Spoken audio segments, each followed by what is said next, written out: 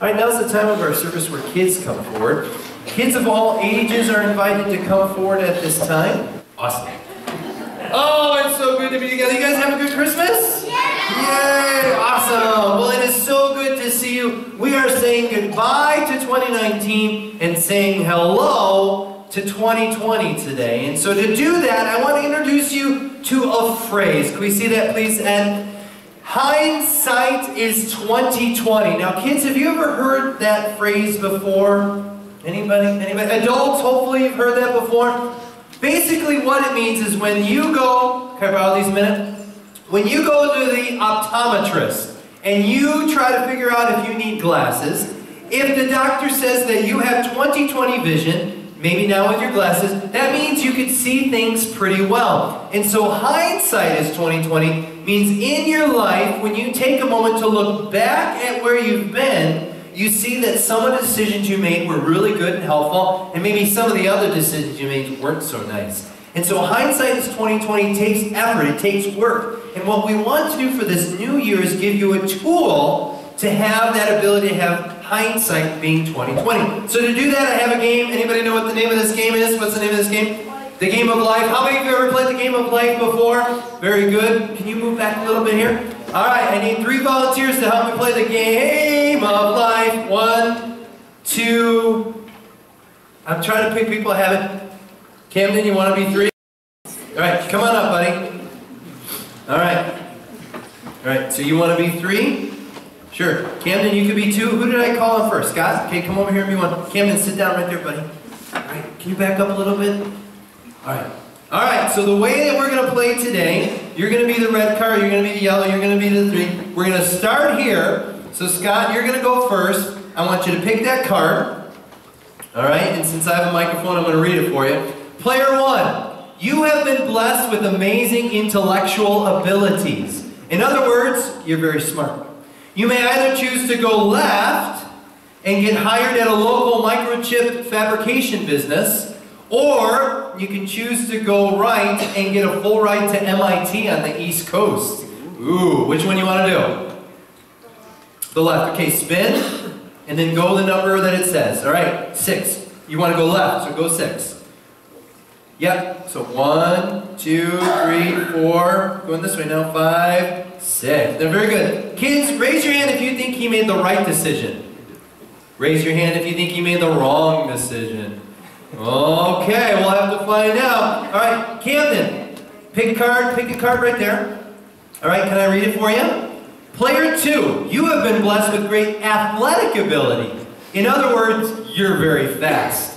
You can either choose to go left, and you can get hired by a local zoo to keep their cheetahs in shape, or you can choose to go right and get a full ride to Stanford University on their track team. Camden, which way do you want to go?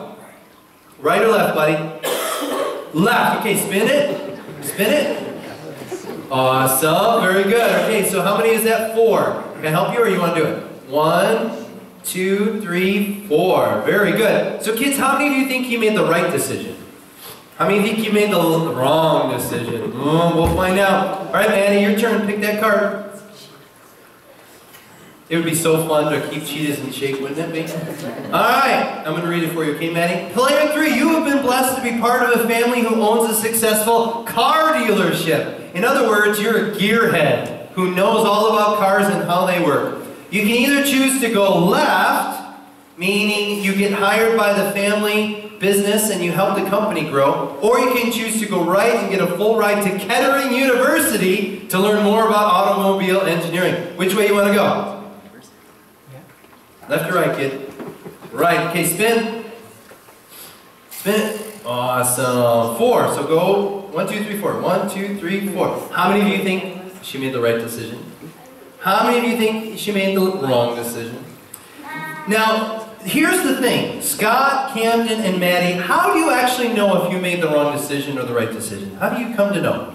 What do you think? Because you don't know right now, right? How do you come to know? It's playing the game of life. How will you know if that was the right decision to make? Oh, I love it, Scott. Yes, you have to go down the road. Notice really there's only one road. There's There's many journeys to get there, but there's one road. And when you get to the end, then you can have that 20/20 hindsight looking back. But for you kids here today, here's an important question we all need to ask ourselves. Before we make a decision, what would God want me to do in this situation? And when we do that, when we ask the Lord, what should we do? Whether that's we're praying, whether that's we look in God's Word, whether that's we're using the tool that we're giving every family today, we come to understand that the Lord wants us to be faithful when we make those decisions. And over time, we could look back to see that hindsight is 20/20. And that's what we want for this new year. Let's give our volunteers a round of applause. You want this one for me? All right, you guys can grab a... Oh, I'm falling here. Piece of candy. Vivian, can you hold that one for me? All right, so you guys can grab a piece of candy before you return to your seats. If you attend preschool through first grade, you can head to rest stop with your parents' permission. Everyone else, if you can open up your Bibles, Ed, can we see it? To the book of Romans, chapter 14. We're only going to look at 2 verses today because we are going to do some really neat introductions to a gift we want to give you. So Maria, what are we talking about today? Well, thanks, yeah. All right, we are really excited about 2020, and we hope that at the end of this year, you will always look back at 2020 as a hindsight year because you grew so much in your faith. So one of the things we want to introduce to you is called a catechism. If you are like me, you might have grown up in a church that had a catechism, right? Like, I was part of the Christian Reformed Church, so we had the Heidelberg Catechism. Maybe you were Lutheran, had the Lutheran Catechism, or the Catholic Catechism, the Westminster Catechism. A lot of denominations have a tool, and what this is it's a way to help people make sure they don't have any gaps in their faith, they know the faith, the truths of God's Word, right? But then it's also a tool to hand off the faith to the next generation. And catechisms are really cool because they have a question-answer format. And so if you're somebody who thinks in terms of deep questions and you're like, oh, what about this? What about this? A catechism is a great place to look for those answers, right? Now, in my tradition, I went to school with a lot of Christian Reformed people that went to churches that had catechism class. And that wasn't really part of my tradition.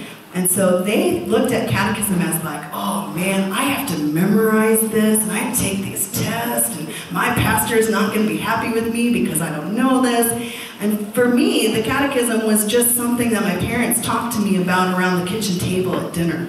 And so my experience was that this is a joyful tool that could help me grow in my faith, right? And then I met this guy. We're transparent people. Yep. He had walked away from the faith, right? He hadn't gone to church in 2 years when I started dating Ben, and that just was not acceptable for me. It's not acceptable for God either. I know.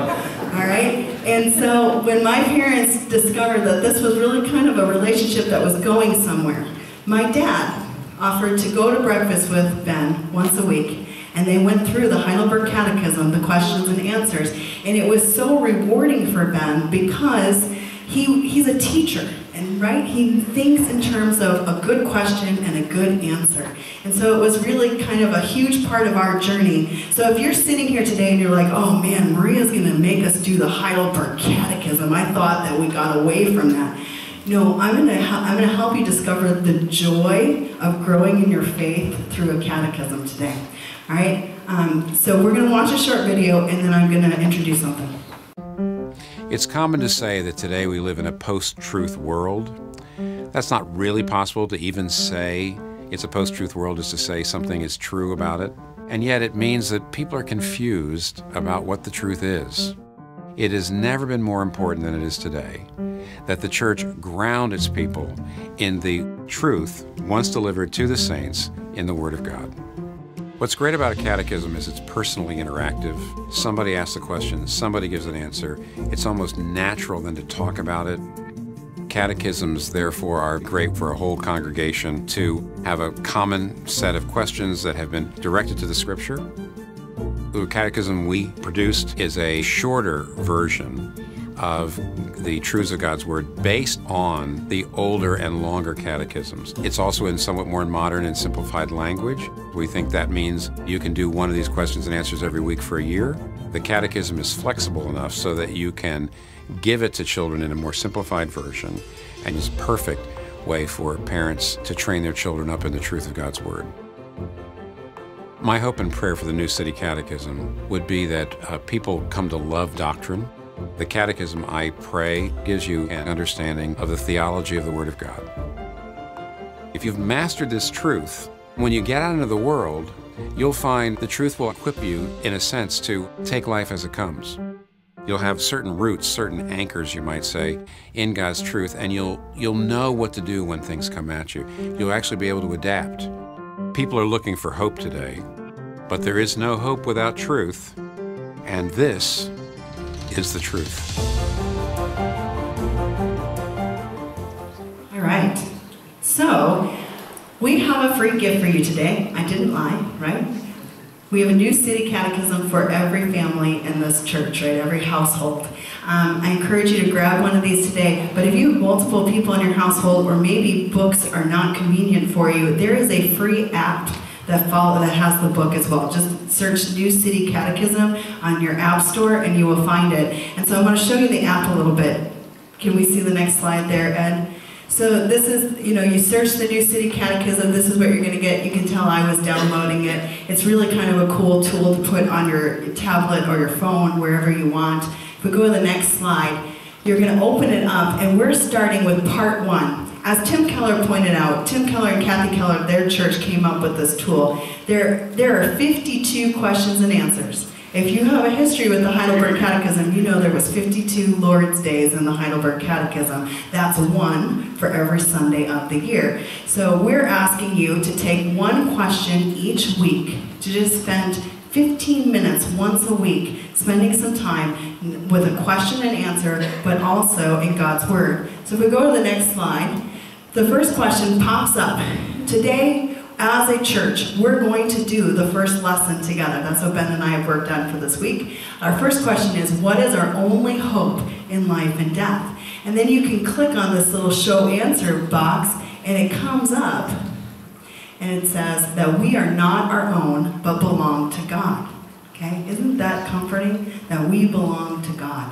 So if we go to the next slide, Ed, at the bottom, there are 3 little tabs like this. This tab opens up the scripture verse. Okay, so today, this is why Ben said we're in the 2 verses. We're in Romans 14, 7, and 8. And then the next tab opens up a commentary. You can read a little devotional about it. Tim Keller is quoting John Calvin here. Don't get scared. They're not all about John Calvin, okay? And then the next tab is a prayer that you can pray regarding this, okay? And so it's kind of a cool little tool. Now, if you're excited about this tool as a family, you can open up the widget and put it in kids mode.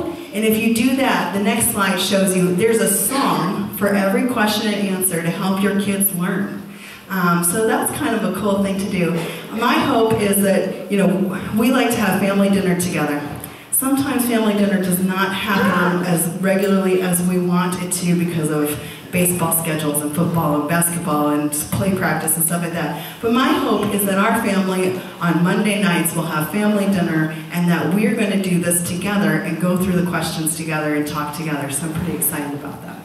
Yeah, and so each, just like in older catechisms that were written hundreds of years ago, they put different, what they would call proof texts, that where is this biblical truth found? And so the short little couple passages, or passage we're going to look at today, comes from Romans. In this section of Romans, if your Bibles are open, understands that people in the ancient world, just like people today, come from different backgrounds. They come from different traditions. And as a result, they have different preferences. And the church is very much a family. And just like all families, sometimes you have family squabbles. And in this particular passage, Paul is dealing with the family squabbles where some people were saying that you couldn't do certain things because of the holiday, or you couldn't eat certain things, and they were putting their preferences as essential things, while other Christians in the Roman Church were demonstrating Christian liberty. And by doing that, there was a little bit of a conflict. And so in this particular passage, Paul wants the church and us to find unity in the truth that we belong to God. So keep all that in mind. We're just going to look at 2 verses, starting with verse 7. It will be up on the screen. For none of us lives for ourselves alone, and none of us dies for ourselves alone. For if we live for the Lord. If we die for the Lord. So whether we live or die, we belong to the Lord. And now, why are these verses important? And why is Lord's Day 1 now in the new City Catechism, question and answer 1?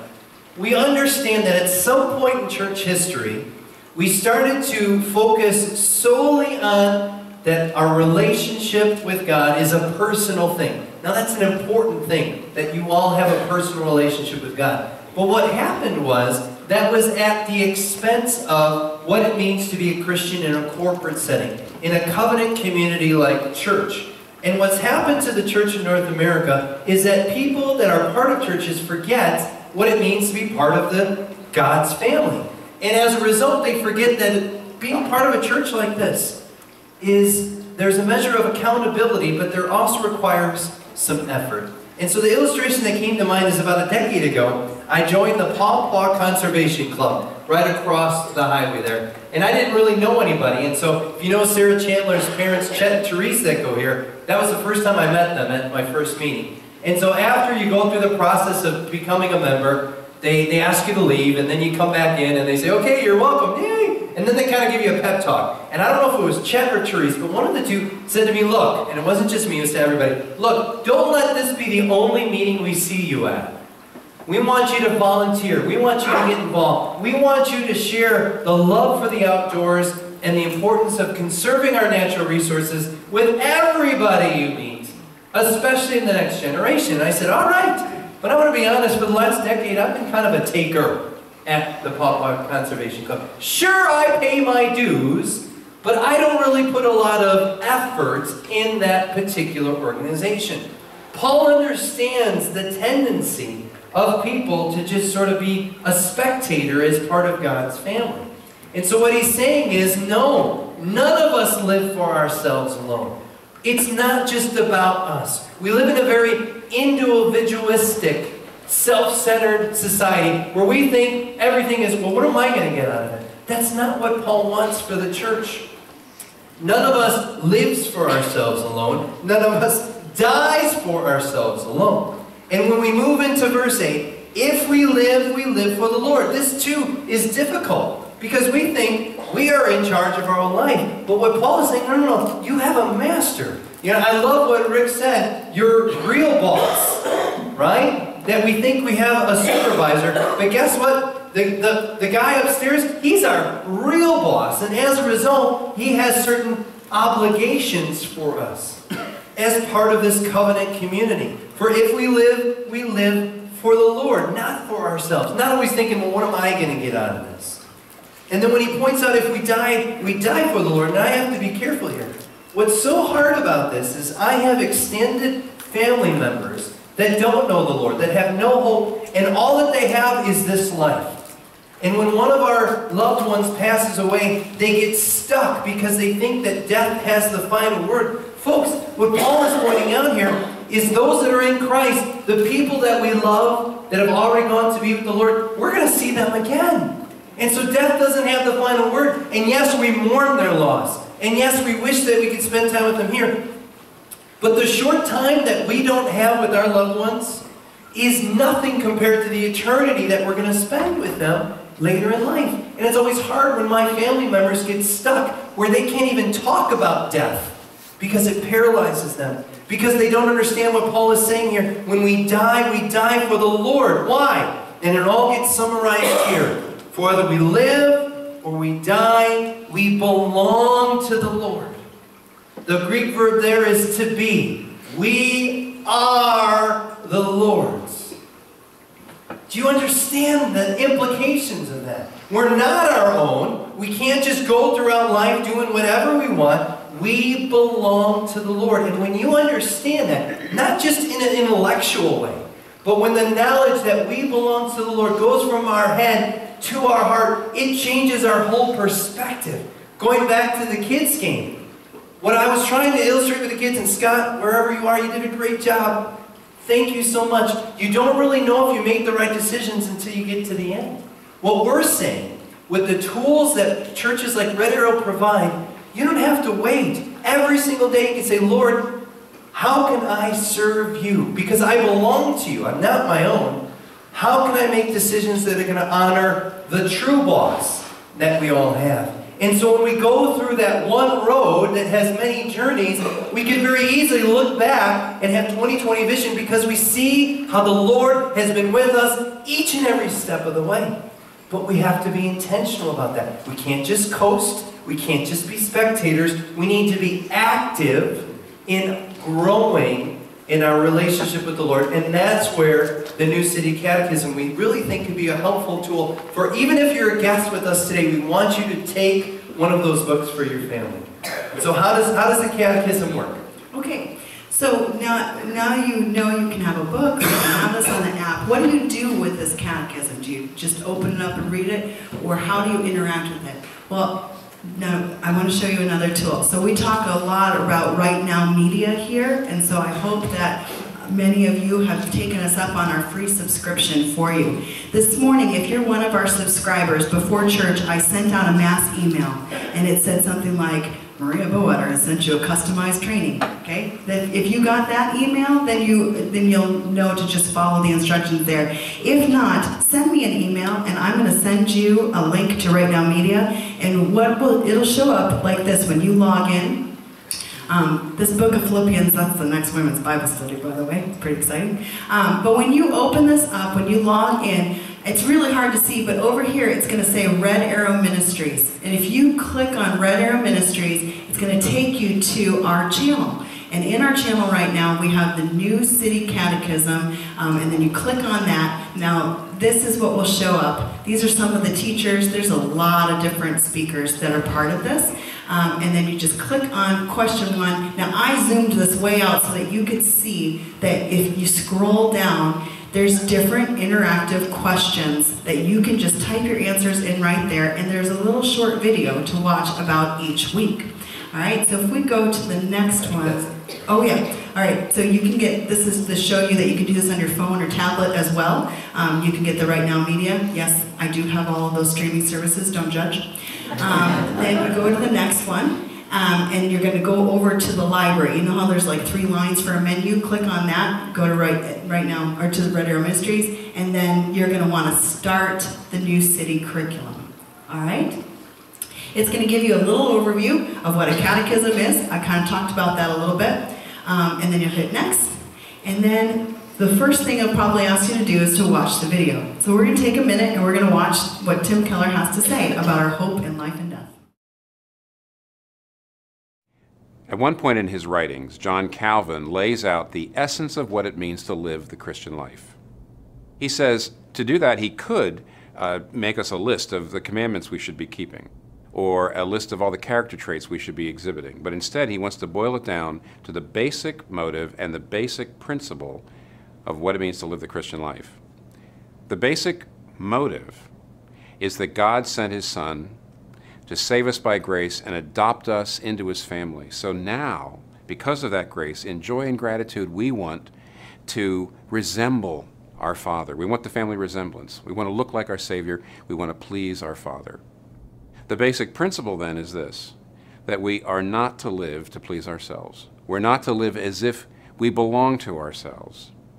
And that means several things. It means, first of all, we are not to determine for ourselves what is right or wrong. We give up the right to determine that, and we rely wholly on God's Word. We also give up the operating principle that we usually use in day-to-day life, and we stop putting ourselves first, and we always put first what pleases God and what loves our neighbor.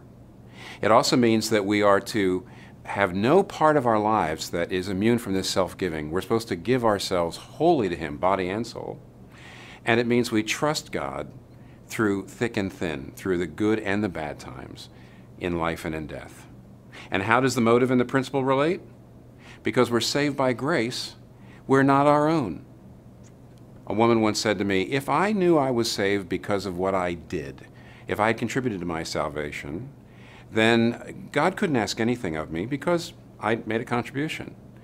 But if I'm saved by grace, sheer grace, then there's nothing he cannot ask of me. And that's right, you're not your own. You're bought with a price. Some years ago, I heard a Christian speaker say, how can you come to grips with someone who has given himself utterly for you without you giving yourself utterly for him? He gave himself wholly for you, so now we must give ourselves wholly to him. All right, so then the next step after watching the video is that there'll be these questions. So the scripture passage that we just read comes up so that you can spend some time with the Lord in that passage, and then we'll go to the next one. And the first question, I think you won that. Yeah, so Tim, so again, we're acting this out to demonstrate how you're going to do this on your own. Tim said the basic principle of Christianity is that we serve God and not ourselves. We belong to God, and everything we do flows from that foundational belief. So Maria, what stands out to you the most about this answer, and why? I think, when I think about belonging to God, as Tim just said a second ago, he pointed out that we belong to God at such a precious cost, right? Jesus went to the cross on our behalf, and he sacrificed his whole entire life. And I can give more than an hour on Sunday morning in return, right? I want to give my whole life. I want to give everything I am. I want to totally belong to God. When I think about my kids and how messy their playroom is or their bedroom is, and what do I always say? Take better care of your belongings, right? But we serve the perfect God, and he never neglects his belongings. Right? He doesn't have a chaotic playroom. He has a perfectly ordered playroom that he is preciously taking care of each and every one of his belongings. And I have amazing joy to know that I am one of those. Very good. If you look at the next one, when we recognize that we are not our own, it changes the way we live our lives. We give everything we have, our lives, jobs, family, friends, emotions, fears, dreams, to God. We also trust in him to control and guide our lives. So, Maria, does this answer to this question impact your Christian walk? If so, how and why? Well, yeah. If you've taken turn one and sat through when we talk about that we are committed to growing in prayer and worship here at Red Arrow, we talk about how worship is so much more than just singing songs on Sunday or coming to a worship service, that worship is our whole life, that every action we take should be an act of worship to our Lord, whether that's at work, doing the very best that we can, or in our family and how we interact with each other, or in our leisure, the decisions that we make for what we watch on TV or what social media we spend time with. All of those decisions, if we put the framework of, oh, this isn't actually my time, this isn't actually my money, this isn't actually my resources, this is the Lord's, it all belongs to him, I belong to him, you think differently about how you're going to act each and every day. Absolutely. So if you look at the next one, please, Ed. So we read through that passage, we worked through it, and then again there's a place where you could write in, and if you scroll to the next one. So the Catechism, again, helps you remember the core beliefs of Christianity. Take time this week to learn and answer the question and memorize Romans 14. Yeah. So that's a hard thing to do, but again, as was stated several times, when you put forth the effort, you're going to receive an amazing amount of blessings and forming of your worldview through that. Yeah, well, and that's why the kids' songs are so helpful. Renee is super excited about the children's curriculum we've been using in our kids' programming because of the music, right, Renee? And you said that it's so cool to see the kids, learning memory verses through music because that's grabbing hold of them, right? When you spend some time memorizing, what you're really doing is you're spending time meditating on that word, and God is hiding it in your heart so that when you need it, it's in that Rolodex for him to pull it out and remind you. Or maybe when your friend or family member needs a little bit of encouragement, it's there. So you can draw upon it and say it for them as well. Absolutely. So then when you are done with that particular class, you click finish. Yes. So this is just a reminder that Right Now Media is different than the new City Catechism app. right? You know, you'll want to either have the book to use with Right Now Media or use the app as well. Excellent. So if you, go ahead Ed, if you think back to the children's illustration, again, how many of you ever played the game of life? Keep your hands up. How many of you remember that when you were playing the game of life, you got to some point where you realized that one of your decisions maybe wasn't the wisest decision? Very good, hands down. Hindsight is 20/20 is only helpful when we take the effort to look back and figure out why is it that we're in the position that we're in. That requires a bit of soul searching. I'll never forget a young couple asked to meet with Maria and I many years ago actually, and sat down and they wanted to find another role and relationship in the church, which is good. But immediately the meeting started to turn into a complaining and a whining session. They said, Ben and Maria, we're not growing at Red Arrow. And again, Maria, in her wonderful pastoral tone, said, well, let me ask you some clarification questions. She first asked, so do you have an individual quiet time or a time of devotion each and every day? No. Okay. Do you as a couple get together and pray and ask the Lord to lead your life and your marriage? No. Okay. Do you ever take advantage of any of the many opportunities that you have at Red Arrow Ministries to grow in your knowledge of God and others? No. And Maria very patiently said, well, maybe that's why you're feeling like you're not growing. Because maybe you're not putting forth any effort in your relationship to grow in your knowledge of the Lord.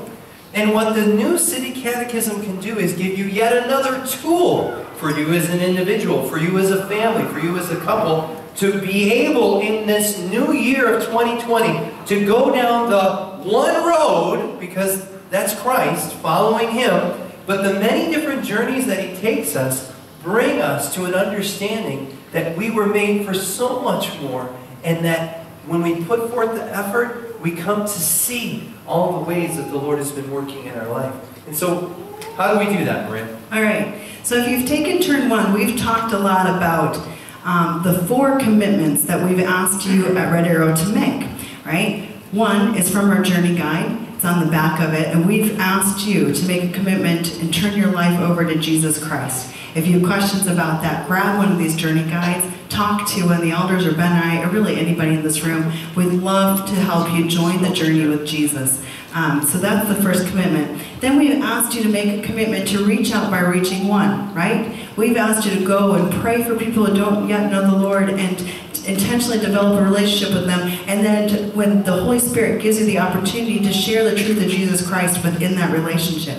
We've also asked you to be on the stewardship journey, right? Where we say that all of our resources, all of our time, all of our talents, it all belongs to God. And so we want to be good stewards of all of that.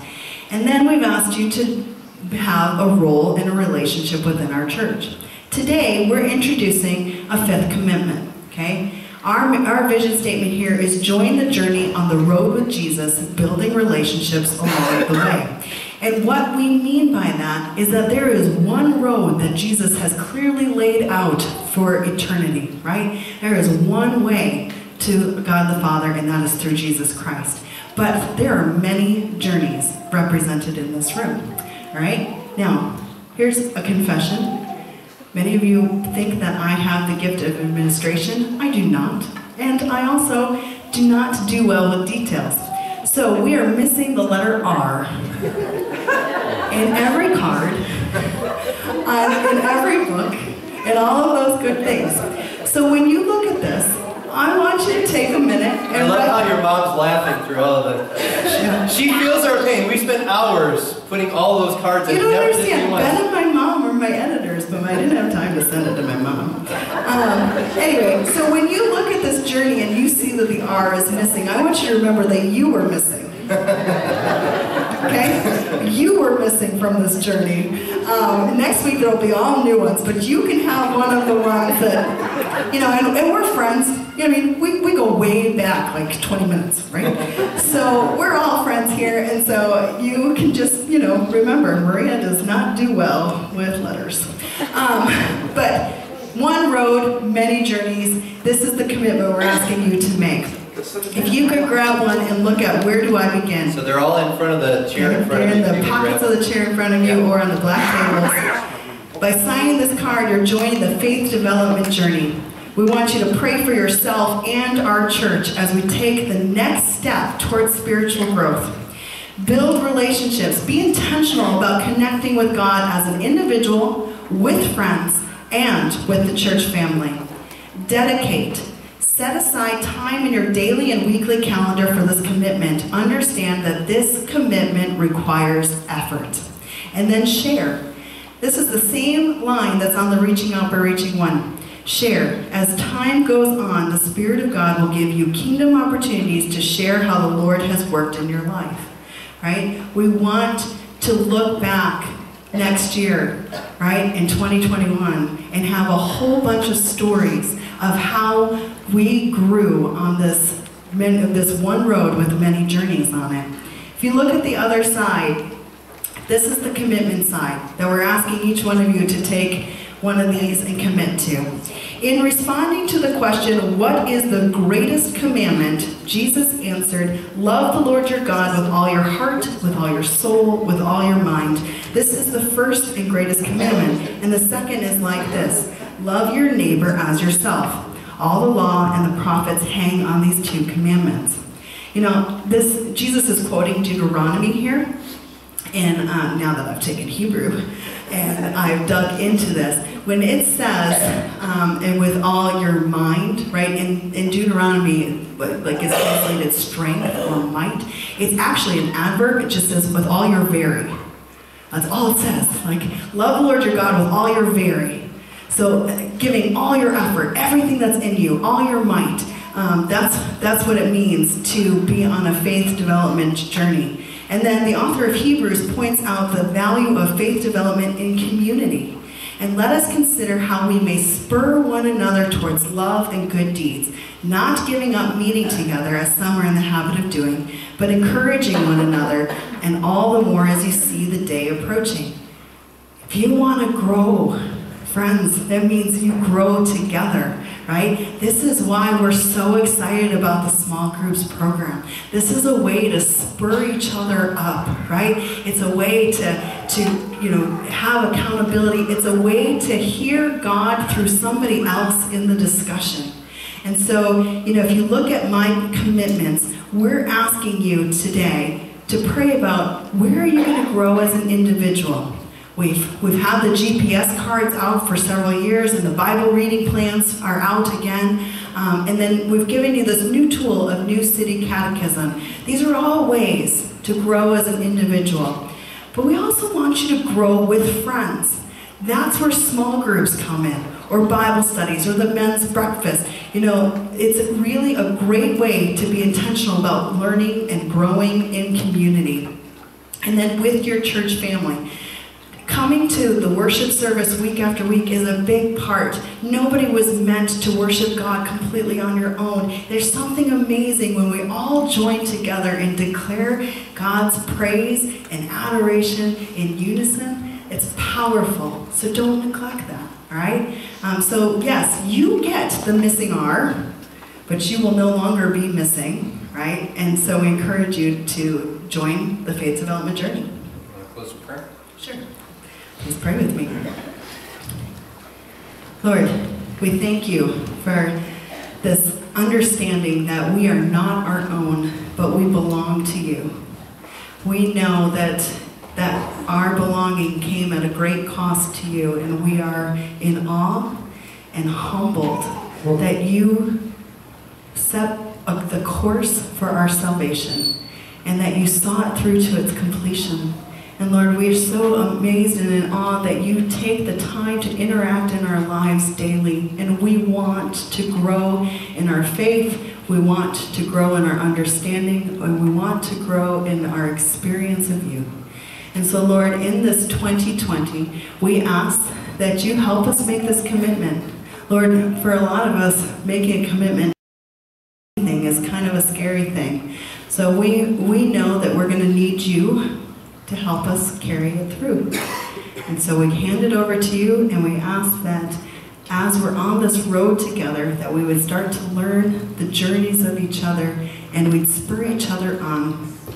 Lord, as we move forward, we just ask that a year from today, we would be able to give testimonies of the ways that you moved as we used the new City Catechism, of ways that you moved in our small groups so that, it's not just a handful of couples up here saying, man, my marriage is so much better today, or man, I have a new family, but that each and every one of us in this room would have a story to share about how amazing it was to love you in community. In your name, amen.